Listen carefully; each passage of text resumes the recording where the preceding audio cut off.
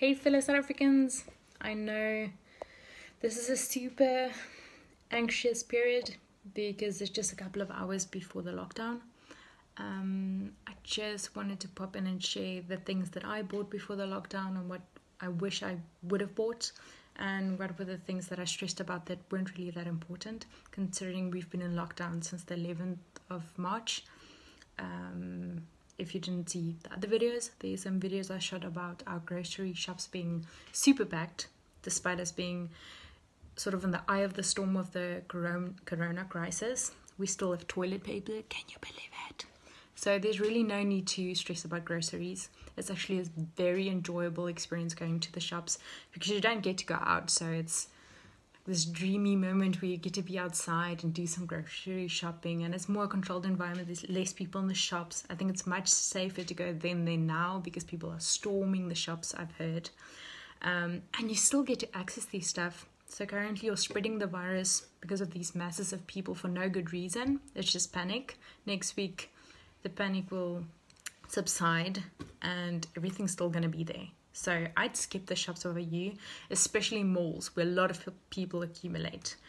The things that I would recommend someone to think about in the last couple of hours is, where do you want to be?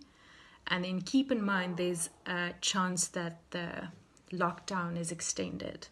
So if the lockdown was extended by another month, I know it's only 2 weeks, but say it was 5 weeks, where would you like to be? And what are the basic things that you need? Maybe you have a very crummy old laptop cable and you just want an additional one. If you can buy one now, I know it's super late, do it. But I think it's more of a priority actually to stay out of the shops, simply because you're spreading the virus. And the first priority is nipping the virus in the butt, because once it spreads, it's very difficult to control. It's like a fynbos felt fire. There's just, you try to control it, but it's not possible. So your first priority would be just to stay away from shops and not spread it. And really take your own actions seriously, and also check your privilege.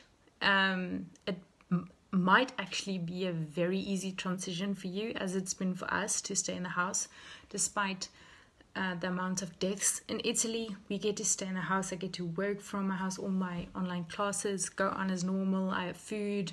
I still have access to finances.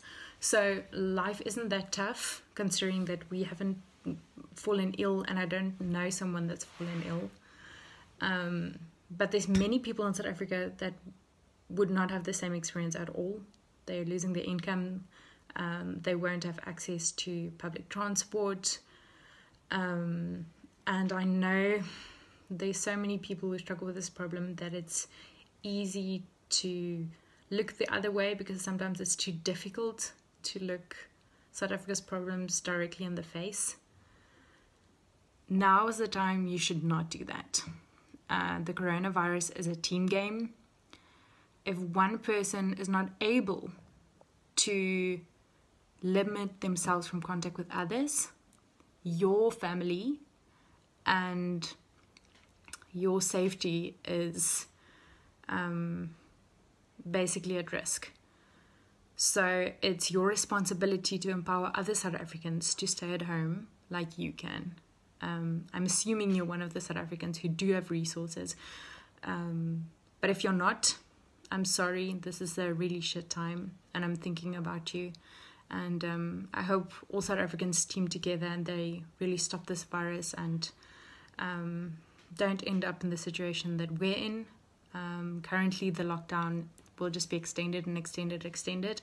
And I asked many of my friends what would they recommend South Africans buying in this moment. And because we still have access to groceries and pharmacies and everything, the thing that most South Africans focus on is maybe paracetamol, because people don't want to go into the pharmacy at the moment, because I wish we all did. Maybe in that first week of the lockdown where there's very few people in the shops, that would be safe, and not in the panic week. That's actually unsafe. I wish we bought some paracetamol, maybe if you fall ill, just so you have a painkiller. And paracetamol is quite It doesn't really interact with anything, so it's quite safe. And then the other things that people mentioned are plants, so they could do some gardening and books and art equipment. But considering you're in South Africa, I'm not sure if the cafes will also be open, but you can pretty much find anything in a supermarket. And the last recommendation I would make is things like cards are also very nice. This is a nice time to be with your family in the house. If you don't have the additional pressure of finances and all the other things.